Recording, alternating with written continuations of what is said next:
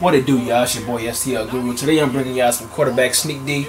This is a sneak D I've been running for about 2 weeks now. I've been really successful with it. I think like I probably had about 2 guys like score me with the quarterback sneak. But like I said, I've been having a lot of success with this defense. Let's go and get into the defense. I'm showing you guys an actual game mode. Playing against myself is going to be kind of tough, but I'm going to make it happen.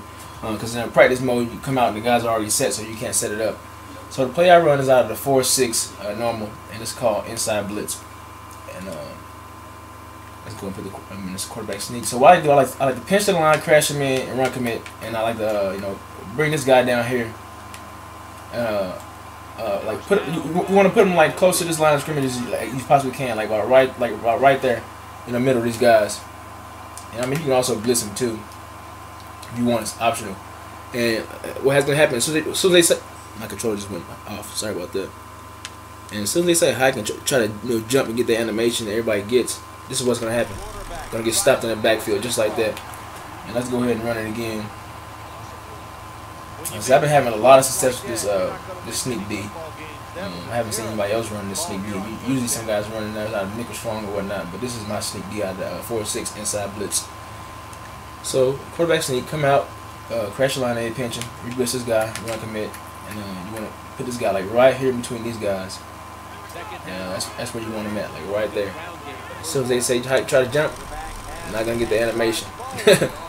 Like I said, I'm gonna run for you guys again, just so you guys know it's not fluke. Like I said, the quarterback sneak, you're gonna usually get like 2 to 3 yards jumping, but this really slows it down a lot, in my opinion. Like I said, I've had a lot of success with it. Once again, it's 4-6 normal inside blitz. I'm gonna just set it up real fast.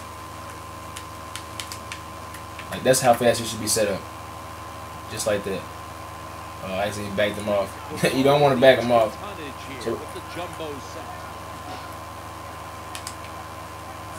So this is how it should look, just like this. As soon as he tries to see, I messed it up, so I'm gonna go ahead and run it again because I messed it up. So I'm trying to explain the steps to you guys and also set it up at the same time. So let's go ahead and set it up again. Inside blitz. Let's go with that sneak. Quarterback sneak. This is how fast it should be set up. And as soon as he say hike and try to hike the ball, he's gonna get stopped just like that right there. I'm trying to jump and everything, it's not working. So that's my sneak D.